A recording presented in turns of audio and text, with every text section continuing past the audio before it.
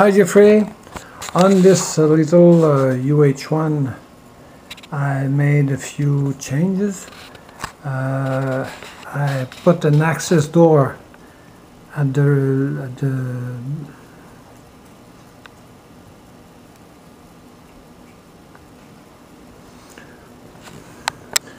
to access the tail rotor servo with this little flap door. I open everything I can to have a better cooling. Didn't put any glass or windows, and on this one I fly with 3S 2002 or 2.75. These are, but they fly better with the 2.2. It's 40 to 50 C discharge, and I put nearly everything in it, in the nose or in front of the CG. We can see here the gyro, the ESC, which is 50, if I remember well, 45, it's a 45. The receiver, everything is in the nose.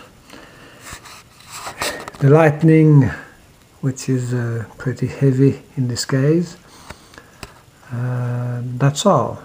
The wagging could be, I think, not maybe the gyro, adjustment to the gyro, but the snakes who run through the tail, I changed it for a Sullivan, all plastic Sullivan, and I closed everything only when I knew that it was very slippery.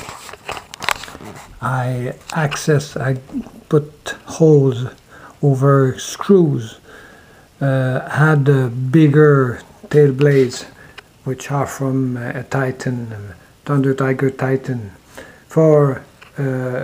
For the rest, it is completely stuck.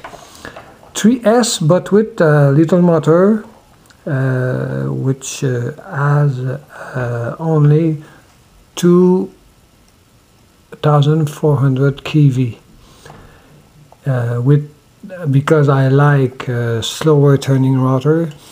A UE should not have a rotor too low nor high revving, because it's not a use. It's not a use 500. So this motor has a 2400 kV, and I keep the higher pitch and lower RPM.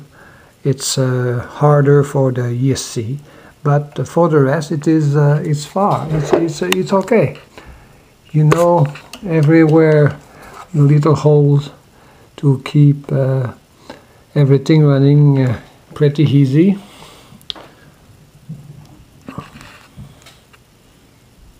I don't know if the lighting is okay, but this one flies pretty well. Feel free to ask more if you want.